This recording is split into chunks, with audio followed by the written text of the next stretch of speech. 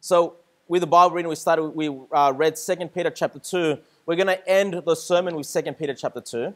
But just starting off there in 1 Timothy chapter 3, verse 3, these are the qualifications that are given to the office of a bishop, someone that's desiring to be the bishop. But let's just pick it up from verse number 3. It says, not given to wine, no striker, not greedy for filthy lucre, but patient, not a brawler, not covetous. So the title of the sermon tonight is Bible Qualifications for a Bishop, Part 2. Now, if you're wondering why am I preaching on this today, well, I was going to preach on the fruits of the Spirit. I was going to get on to the next one, but my flight was delayed in Sydney. We had really bad fog in Sydney in the morning, so the flights were already delayed. And then once the fog started to clear up, they had computer problems. So my flight was delayed, I think over 4 hours. So I got home about 3 o'clock, and at the airport, I didn't have the mental ability to work on my sermon. So this is something that I had prepared for the men's leadership class, a sermon that I had prepared then, but I ran out of time on Friday to get onto it. So we covered some other topics during that day. So I'm going to preach on Bible qualifications of a bishop, part 2.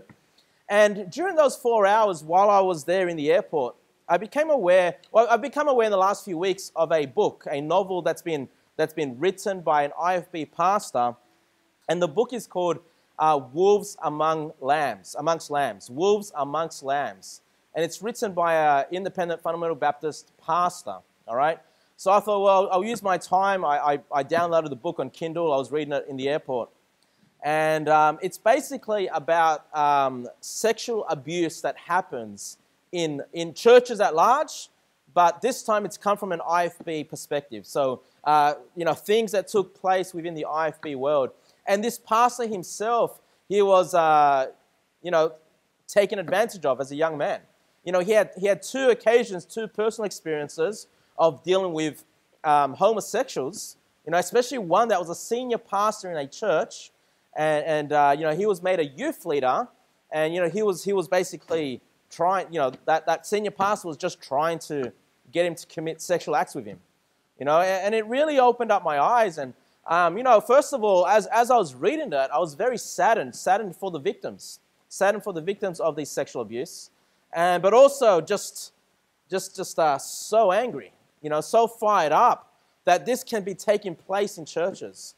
How, families, innocent children. The reason why it's called wolves amongst lambs and not wolves amongst sheep is because obviously the lambs are baby sheep, a little baby sheep. And these predators are going into churches, yes, sometimes taking advantage of the adults, but quite often also taking advantage of little children, young men, young women. And it just made me disgusted reading that book. I mean, it's a good book. I would consider actually purchasing that book for our church, and then you guys maybe can just read it, borrow it, kind of like a library system or something like that. I think it would open our eyes for people that have not experienced that or not aware of that within the IFB circles ourselves. But as I was reading that book, I came to realize just how important the qualifications are for a bishop. We read these qualifications, and you might think we've already covered these things, but it's so important. And I realized as I was reading that book as well, you saw that many times people are made pastors. I mean, this pastor himself that wrote this book, he was made a youth pastor as a single man, unmarried, no children, made the youth pastor. We see the qualifications here. The husband of one wife, already preached on that when we went through the part 1 qualifications. But yeah, it's just like they completely dismiss it. And then when these perverts are called out, that some of these pastors, some of these IFB pastors would rally around the perpetrator rather than the victim. And they would rather protect the man with that name, with that degree, with that reputation, that Bible college, that preacher. They would rather protect that person than protect the victim. And it just made me sick. And I realized, before I ordain anyone, you better make sure, if you want to be ordained, these qualifications have to be met, okay? I mean, 100%. At least these qualifications, as a minimal requirement, have to be met. And I promise you, as the pastor of this church, as the one that holds the office of a bishop here, that I would not ordain anyone unless I'm 100% sure that person matches up to the qualifications that's in this list. We see the damage that's happening in these I'll use that term, the old IFB churches, all right? But you know what? perversion takes place even in what you would call the New IFB churches. We've already seen a man of God, a pastor. It was around Christmas time when he fell and was found out to be sleeping around with prostitutes and all this kind of stuff. Look, it can happen to anyone, all right? We shouldn't, and here's the other thing. We need to be careful. We shouldn't paint with a broad brush. There are independent churches. There are good pastors out there that are aware of these dangers, that are aware of these qualifications, are doing the best they can to follow after the Lord. We shouldn't paint them with a broad brush, okay? But we need to be aware that even within the circle of our churches, if we're not following the ordination process properly, and if we're not aware of these things, we're opening up for predators to come into this church and hurt the lambs, to hurt the little baby sheep. So we're going to focus just basically on 1 Timothy chapter 3, verse 3. So we'll start it off there. It says, not given to wine. So the one qualification for a pastor or for a bishop is someone that is not given to wine. Now, a lot of question gets asked about what does it mean to be not given to wine. If you just drop down to verse number 8. Verse number 8. Well, now it's not talking about the bishop, but about the deacon. It says, likewise, must the deacons be grave, not double-tongued, not given to much wine. Not given to much wine. So when we saw the bishop, it said not given to wine. And then when we see the deacon here, it says not given to much wine. So this opens up a few questions. And there's basically three ways to answer this. Why does one say not given to wine literally at all, and one saying not given to much wine? All right? So let me go through the three ways you can kind of interpret this. Number one, well, first of all, let me explain something very quickly. I do believe this is talking about alcoholic wine. That's my personal belief. I know there are others that do not believe this is about alcoholic wine, but this is about over-drinking grape juice. But I do believe this is about alcohol here. So with that in mind, there's three ways to interpret this. Number one, that the pastor or the bishop is not allowed to drink any wine at all, but the deacon, he can have a little wine, right? The deacon have a little wine because it says not to be given to much wine for the deacon, all right? Maybe the argument there is that the deacon doesn't have to make as many decisions as the pastor does, so he's allowed a little bit of wine. His decision making can be impaired a little bit, whereas the pastor, no, not at all. Now, the problem with that, with the people that kind of take this position, well, they don't even take this position.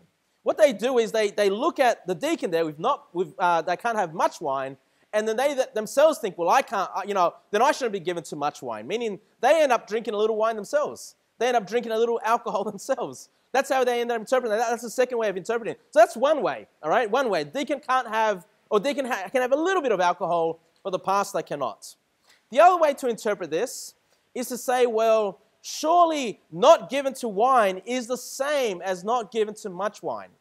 And that's my position. My position is these two things are identical. And the reason for that, if you look at verse number 8 again, it says, likewise must the deacons be so and so.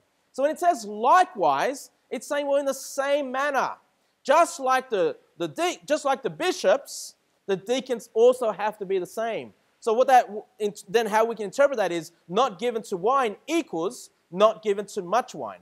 But then there's two thoughts of that, right? And I kind of just mentioned one. Well, if they're saying the same thing, which one do we go with? Do we go with the not given to much wine? So the deacon can have a little bit of wine. That means if it's the same, then the pastor can also have a little wine. Is that what he means?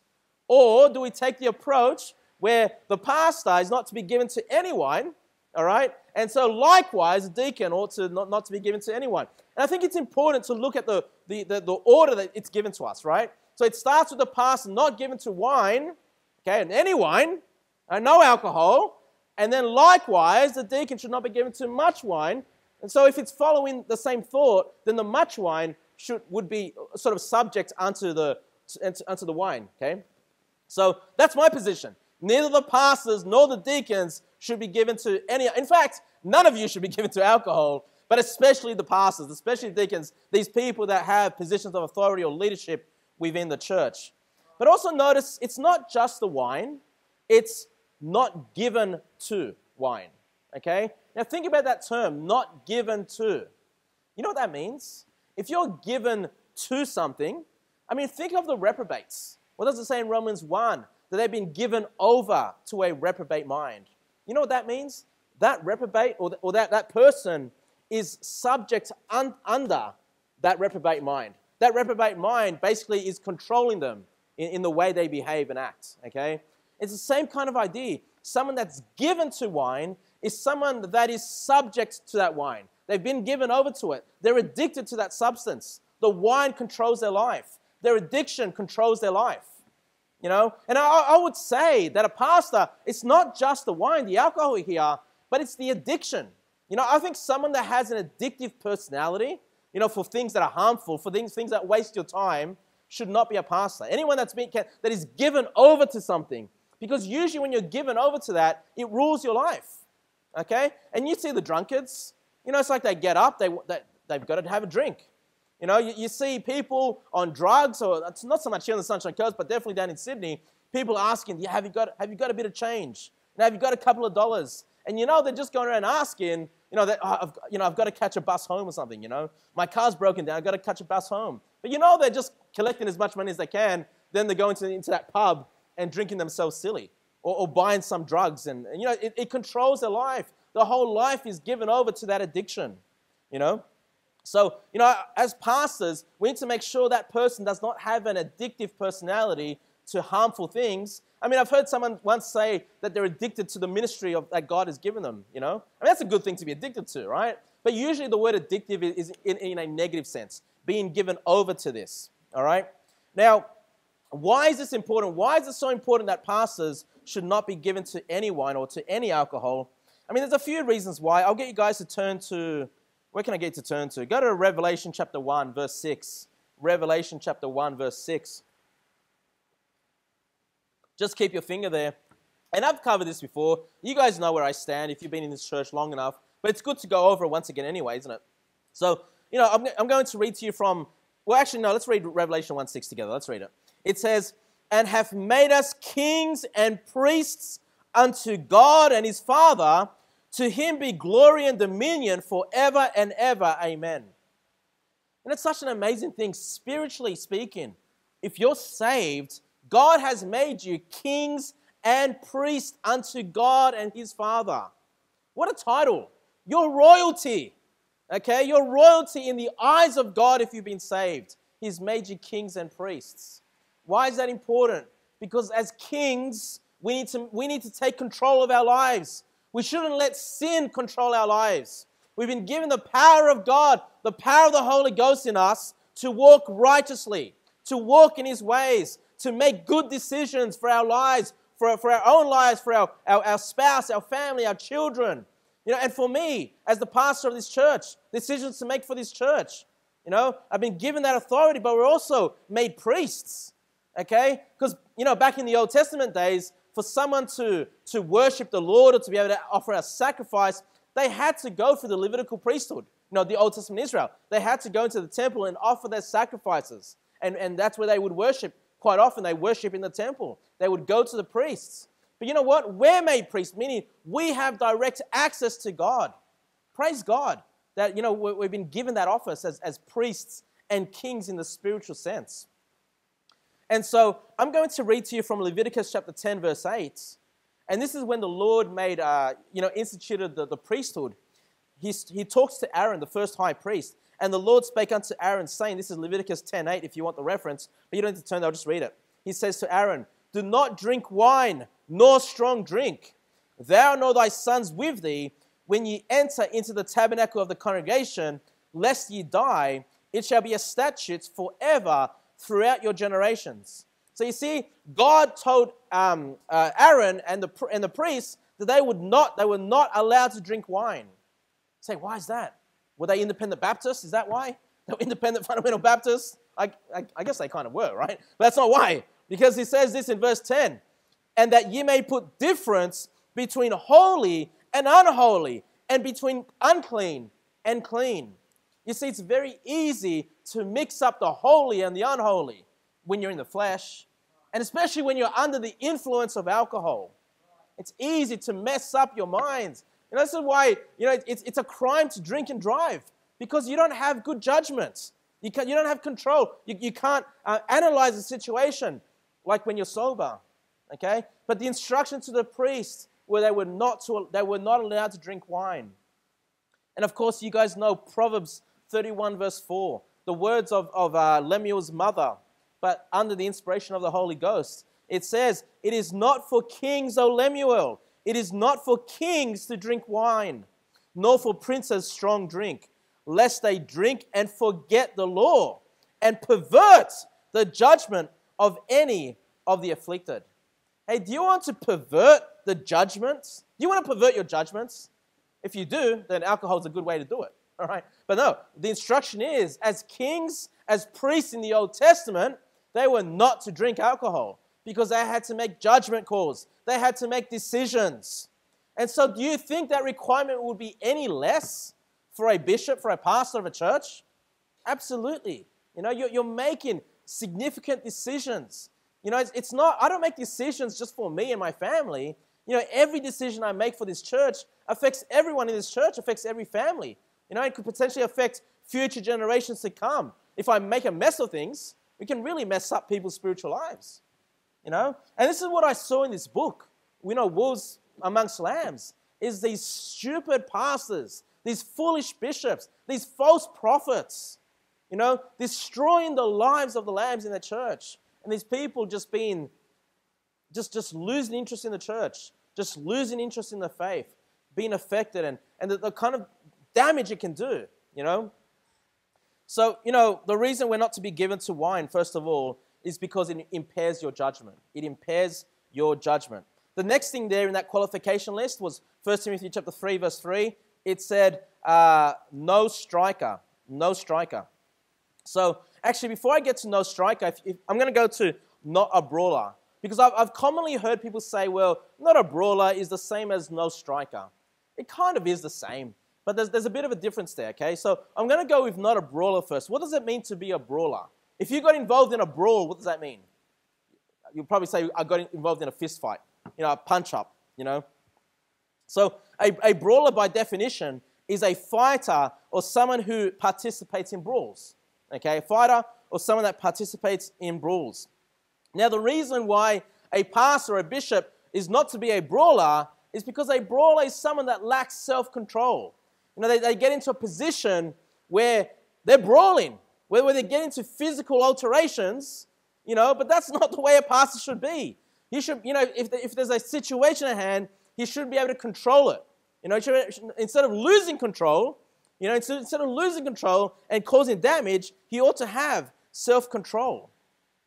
If you guys can turn to, you guys are in Timothy, aren't you? 1 Timothy. I'll get you to turn to 1 Timothy chapter 6.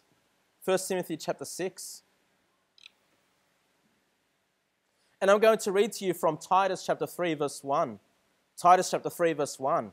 It says, "Put them in mind to be subject to principalities and powers, to obey magistrates, to be ready to every good work, to speak evil of no man, to be no brawlers, but gentle." So here we see the difference between a brawler and someone that is not a brawler. Okay? Let me read it again, verse 2. "To speak evil of no man, to be no brawlers, but," so how should we be instead of being a brawler? "But gentle, showing all meekness unto all men." Gentle, meek to all men. Okay?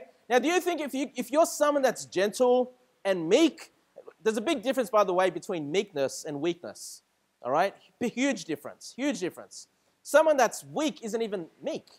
They don't understand the meaning of it. To be meek, to be gentle, is to be able to control a situation, is to be able to diffuse, you know, tense problems or put out fires and give people kind of that benefit of the doubt for a little while. Let them answer, you know, let people respond and be soft on them until the time is where this person's guilty. Then it's time to be hard on that person, okay?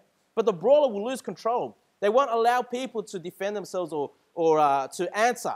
You know, that they'll just make false accusations, throw things their way, and get into those fist fights. It's, you know, you're required to be gentle with people. You guys are in 1 Timothy chapter 6.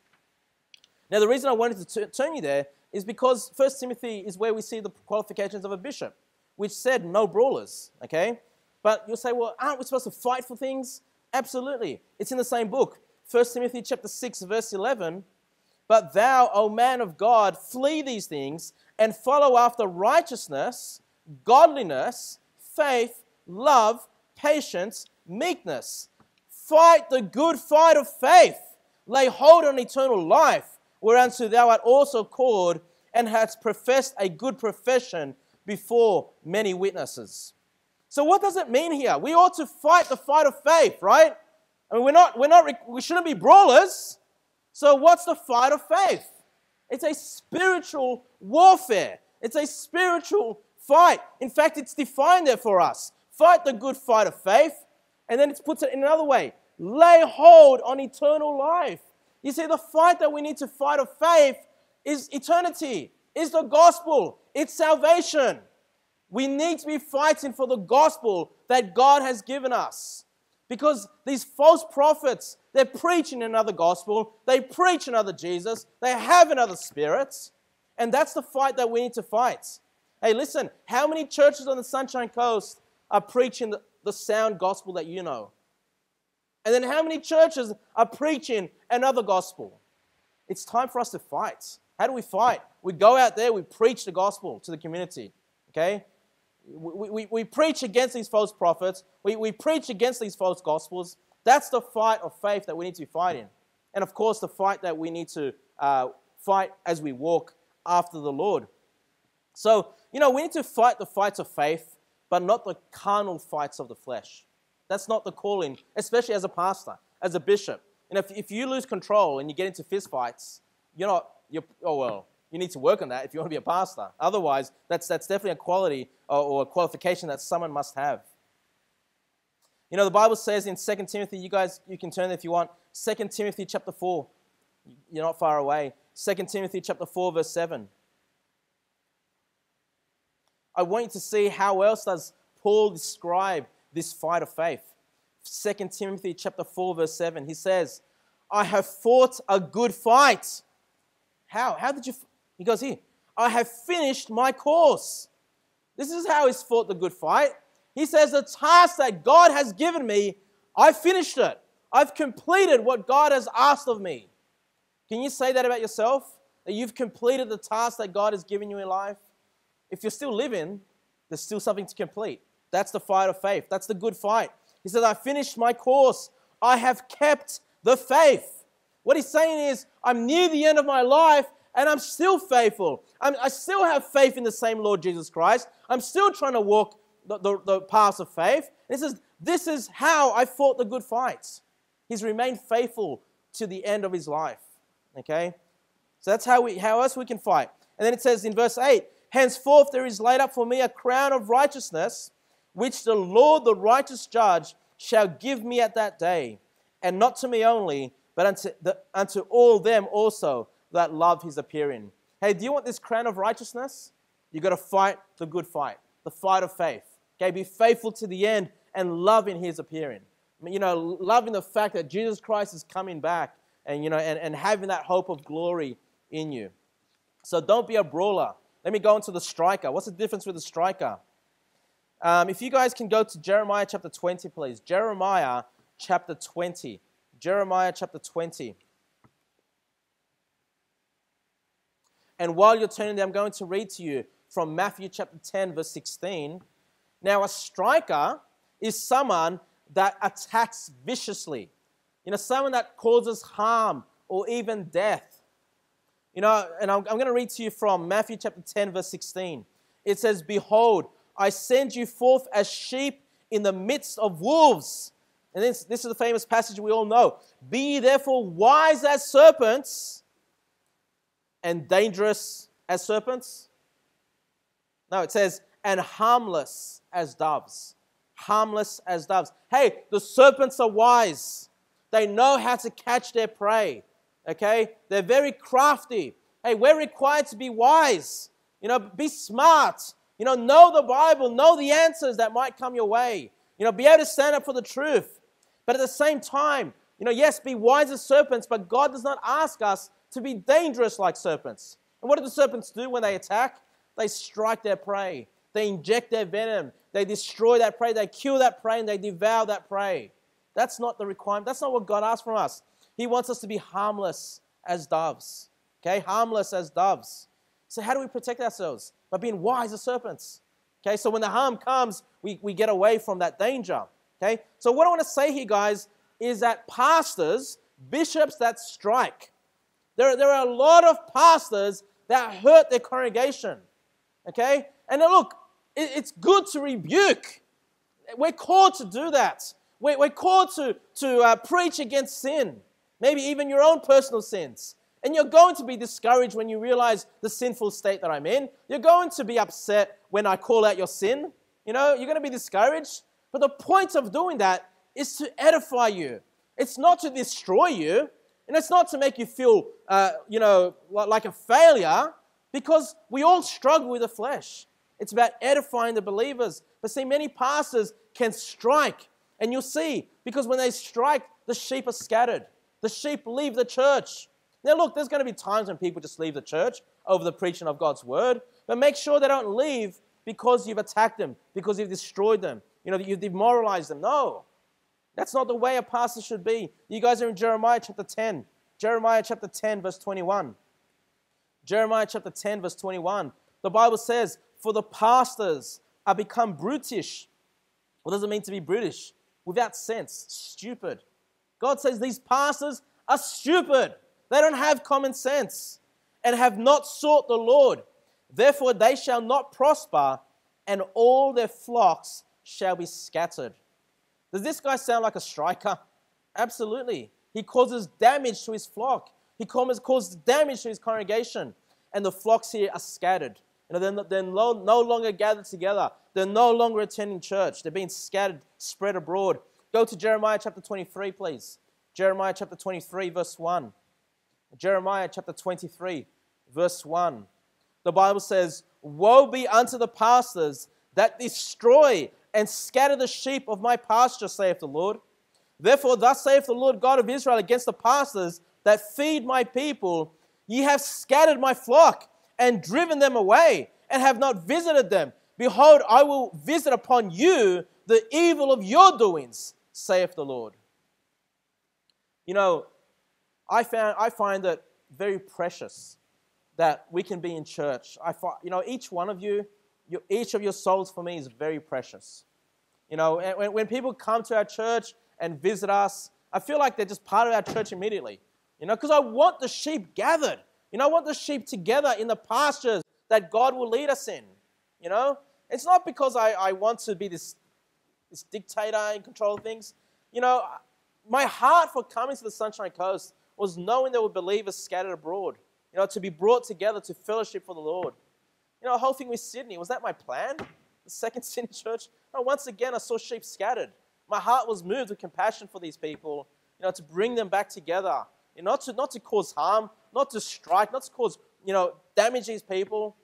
And there is some damage sometimes, and when people have been damaged, you need to be aware of that and make sure that you edify them, you help them grow and mature in the Lord, and they would establish themselves strong upon the rock of the Word of God. And I'm going to read to you now from Ephesians chapter 4, verse 11. It says here, and he gave some, look at this, just pay attention. Ephesians 4:11, and he gave some apostles, and some prophets, and some evangelists, and some pastors and teachers. Why? Why does God give people spiritual leadership? For the perfecting of the saints. That's why. To make you whole, to make you complete, to make you strong. The perfecting of the saints. For the work of the ministry. Ministry. My job is to minister, to be a servant, to serve you. That's my job. When I prepare a sermon, when I preach, I'm serving you. For the edifying of the body of Christ. You're the body of Christ. I mean, how precious is the body of Christ? That he died, on his body, he bore the sins of the world. He was broken for us, right? And then resurrected. And he calls this church his body. It's the same. That's how he feels. The way he sees his own body and the works that he did in his body is how he sees the local church. We're a beautiful group of people in the eyes of God, the body of Christ here. And it's our jobs to perfect, edify, strengthen the saints, minister to the saints, not to strike, not to damage, not to scatter the sheep. Those people are unqualified to be pastors. Let's keep going there. And the next qualification was greedy, right? Not given. How was it worded in 1 Timothy 3:3? It said, not greedy of filthy lucre. Now, filthy lucre, as you guys know, or you should know, is money, wealth, possessions. Not greedy for filthy lucre. Now, I'll get you to turn to Titus chapter 1, verse 7. Titus chapter 1. Now, the reason why it's a good place to turn is because in Titus chapter 1, we also have a list of qualifications of a bishop. But he puts it in a slightly different way. Let's have a look at this again. Titus chapter 1, verse 7. It says, for a bishop must be blameless and the steward of God, not self-willed, not soon angry, not given to wine. Remember that not given to? There it is, repeated again, not given to wine, no striker. But now look how it puts it here. Not given to filthy lucre. Hey, what does it mean to be given over to something again? Is that it has power over you, right? Just like given to wine, you allow alcohol to have power over you. But it's the same thing here with filthy lucre. That some people make themselves pastors. They take on leadership roles for money, for filthy lucre. And it says not to be given to that. Okay, meaning that you do things for money. You don't do it to minister to the saints. You're not doing it to edify the body of Christ. You're doing it to be wealthy, to get paid. And of course, the TV evangelists, you guys are aware of that. A lot of the Pentecostal churches preaching that prosperity gospel. We know, but even within our own churches, even within our own circles, within the IFB churches, there are pastors that are greedy for filthy lucre. It's easy to poke fun at the charismatics, the Pentecostals. It's easy. But you know what? We need to look at our own house. Judgment begins in the house of God. It can happen here. It can happen within our church. And, this is an area that we need to overcome. It's very easy to desire wealth. I think it's because the whole world just prioritizes wealth above all things. It's easy to fall into that trap, But one thing I learned, I've had times when I've had a lot of money, and I've had times when I've had very little money.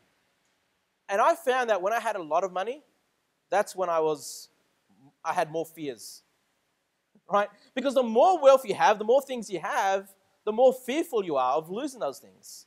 And the more wealth you have, the more unsatisfied you become, because it's like it's never enough.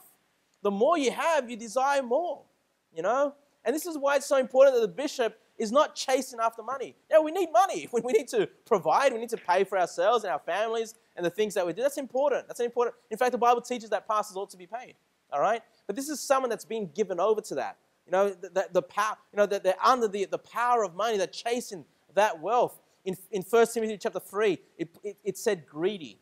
Okay? They have a greed for money. Greedy. And I'm just going to read to you from, if you guys can, let's see, where can you turn to? You guys can turn to Isaiah 56, please. Isaiah 56.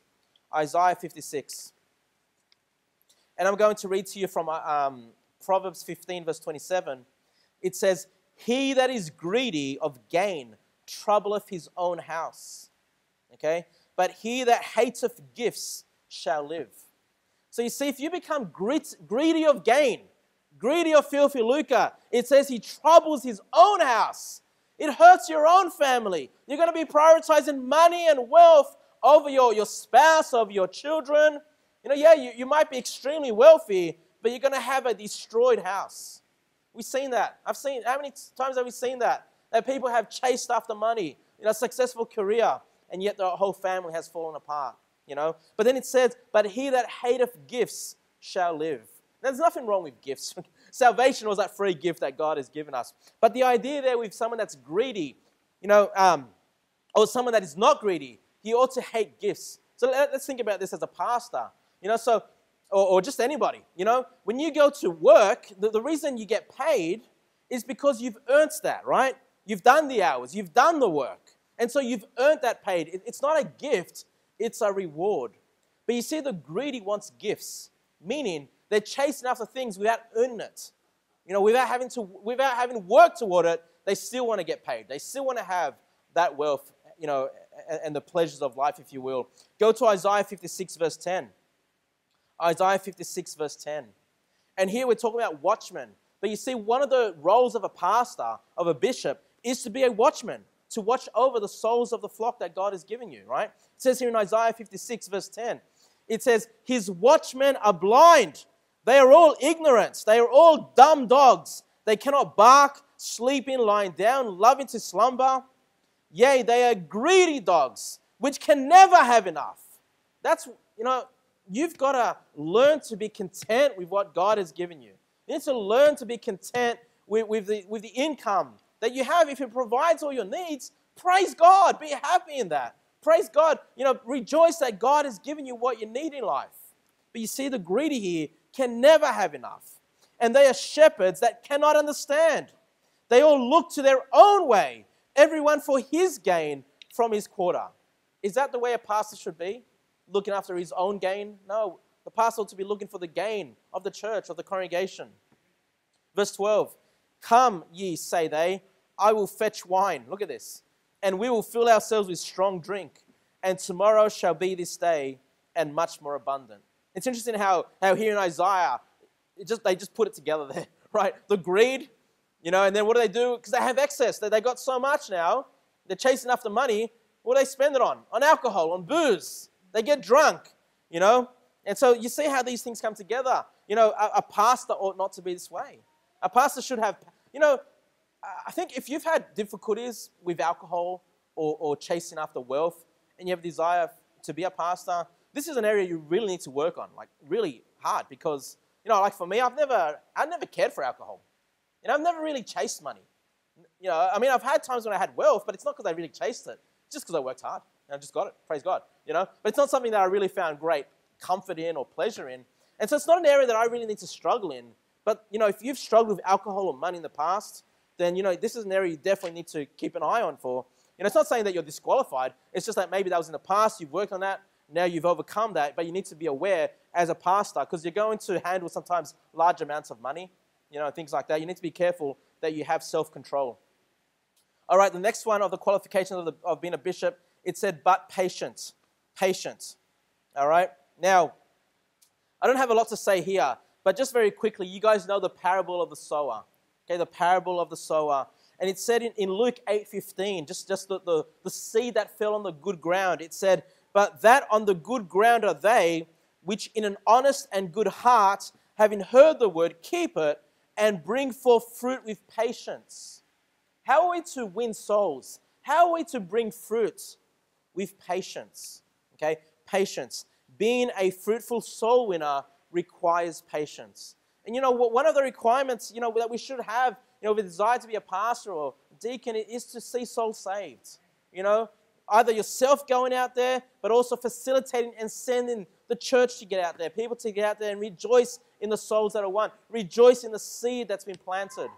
Now, I'm over the moon. I'm over the moon that every week seed is being planted, not just here, but also down in Sydney. Praise God for that. It's awesome. But we need to be patient, because this is about soul winning here, but also being patient with the church. Sometimes a church might not grow or be fruitful in that sense as much as you would like it to be. Maybe you'd want it to grow faster, or you'd want the offerings to be more because, there's projects to do and things to be paid for. But you need to be patient. And that's why I keep saying, you're probably sick of me saying it, but organic growth. Just let things grow organically. Just do what God has asked you to do. Let God grow. Work according to God's timing, and be patient about that. God's timing is the best. God's timing is always on time, and it's always the best way to go. And once more, teaching people takes time. And if you've been a parent, you know that teaching your children takes time. You don't just tell them one thing and then they've learnt it forever. You've got to repeat it over and over again. And that's why you need to be patient as a pastor as well. The church may not grow as fast as you. I'm not talking about in numbers. I'm talking about in the maturity, spiritual maturity. They might not grow, the way you like. Or you might preach on something, but you see the same problem again in the church. Well, you got to be patient. You got to be patient with people and teach and edify the brethren. Now, I just wanted to finish up on covetous. Covetous. Because it said there in not covetous. All right, not covetous. So obviously someone that's covetous is someone that has a strong desire for possessions or a desire for things that other people have. Okay? It's kind of like being envious. It's very similar to to coveting things, a strong desire for possessions. Now, I'll get you to turn to Luke chapter 12, please. Luke chapter 12. And we've gone through the book of Luke, so we've covered this a few times, but it's a good story anyway to read here. Luke chapter 12, verse 13. Luke chapter 12, verse 13. And one of the company said unto Jesus, this is, Master, speak to my brother that he divide the inheritance with me. So this brother feels that his brother had cheated him out of his inheritance somehow. Verse 14. And he said unto him, Man, who have made me a judge or divider of you? So this is what Jesus is warning this person from. Verse 15. And he said unto them, Take heed and beware of covetousness, for a man's life consisteth not in the abundance of the things which he possesseth. You see, the covetous finds value, finds satisfaction, finds importance in the things that he owns, the things that he has.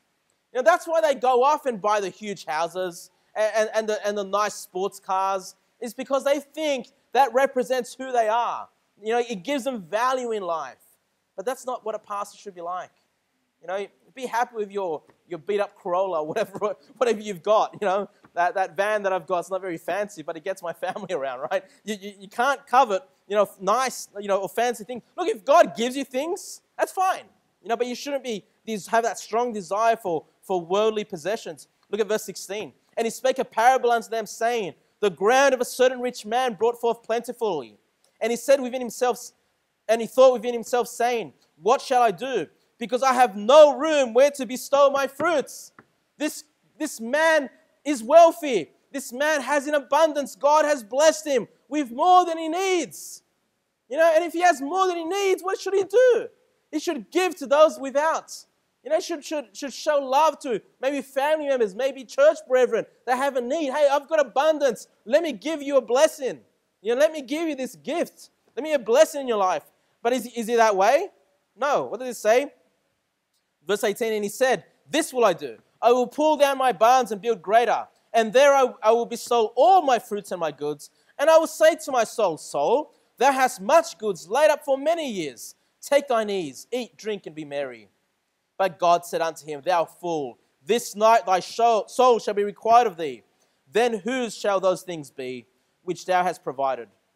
So is he that layeth up treasure for himself, and is not rich toward God. You see, the bishop's goal is not to become rich for himself, but to become rich, to be rich toward God, to lay up his treasures in heaven. And here's the thing. My desire is that you would lay up treasures in heaven. That's where it matters, eternal value. But if you see me chasing after money, chasing after possessions, do you think that's going to encourage you to seek heavenly gifts? But if you see me, chasing after money, these things, you're probably going to be like, well, if pastor's after that, then I should be after that. And I can destroy an entire church. Instead of laying up beautiful treasures in heaven that last forever, you're focused on the material wealth in this life. You're making yourself rich here. As a pastor, you've got to set the example. All right? You got to set the example. You've got to lay up your treasures up in heaven so people know that's important. If that's important for the pastor, surely that's important for me. I've got to lay up treasures up in heaven as well. Not being covetous. Please go to 2 Peter chapter 2 now. 2 Peter chapter 2. I'm almost done. Sorry, it's a little long tonight. 2 Peter chapter 2. And I'm going to read to you from Romans chapter 7, verse 7. Now, we often think about the material wealth with covetousness, but it's more than that. Okay, it's more than that. Romans 7:7 says, What shall we say then? Is the law sin? God forbid. Nay, I had not known sin but by the law. For I had not known lust, except the law had said, Thou shalt not covet. So what does the Bible compare covetousness with, or coveting? As lusting, having lust, okay? See, the word lust is the noun form of the verb covet, kind of like faith and believe. Faith is the noun form for the word believe. Believe is a verb, okay? So coveting something is to lust over something, all right? And there we saw in 2 Peter chapter 2, look at verse number 1 very quickly. 2 Peter chapter 2, verse 1, But there were false prophets also among the people, even as there shall be false teachers among you, who privily shall bring in damnable heresies, even denying the Lord that bought them, and bring upon themselves swift destruction. Drop down to verse 14. Speaking of the same people, these false prophets, these false teachers, having eyes full of adultery, and that cannot cease from sin. Look, they cannot cease from sin. They've been given over to their lusts. It says, beguiling unstable souls, and in heart they have exercised with covetous practices, cursed children. All right? We see what these false prophets are. Okay? We need to be careful. I do not want to, I would be so distraught if I ever ordained a man who was a false prophet, a false teacher, someone who's filled with covetousness and lust. You know, what did it say there in verse 14 again? Having eyes full of adultery. What are they chasing after? They want to commit fornication. They want to take, and this is what we saw in this book that I was reading, these pastors that take other men's wives, deacons' wives, wives of the church. They take advantage. They find out that there's a marriage breakup or a marriage is in problems. They come and provide counsel. But then before you know it, they're with that woman, and having their way with that person, destroying the souls of the sheep that God has given them. Covetous. This is why it's so important. Before we read this verse, in the previous verse, we already covered this, but the husband of one wife. If you cannot control yourself with one wife, you've got a problem of lust. You've got a problem of covetousness. Okay, now, it's a different thing if your wife has passed away. Totally different, right? But you know what? A pastor, if you've got a broken home, if you've got a damaged marriage, you're not suited to be a pastor. Okay? You're not suited. Because, you see, you've got to maintain that physical intimacy with your wife. If you maintain that physical intimacy with your wife, you're not going to be necessarily chasing after something else. But see, it's not just the physical. It's also the emotional. Okay? The emotional love, the emotional necessity between husband and wife. It's one thing to have that physical need, but you should also have that emotional attraction to your wife. Because you might be fine with your wife physically, but then you might find yourself, emotionally attached to some other woman that is not your wife. Okay? A pastor cannot be this way. A bishop must find fulfillment physically with his wife, but also emotionally. Okay? Emotionally. Otherwise, you can easily fall into the trap of lust, coveting other women that are not your wife, fall into major sin. And we see this happening with pastors. And this is why I do not want to be overly busy as a pastor. I don't want to have activities every day of the week. And I want to keep things simple because I want to make sure that I get home, I spend time with my wife. I get home, I spend time with my children. They know who dad is. They don't grow up thinking, well, dad cared about every other family in the church except for us. No, And it's important for you to have that relationship with your wife to be ordained, but to maintain your ordination. To not become disqualified, you've got to be able to keep that for the rest of your life. Okay? Serious business, serious things. You can fall and become like these false prophets, and that's what these guys are after. They take on positions of leadership within churches to take advantage of their devious sexual perversions that they have in mind. Little children, reprobates. These people are reprobates, but they sneak into our church. Okay? We've got to be careful. We need to be aware of this.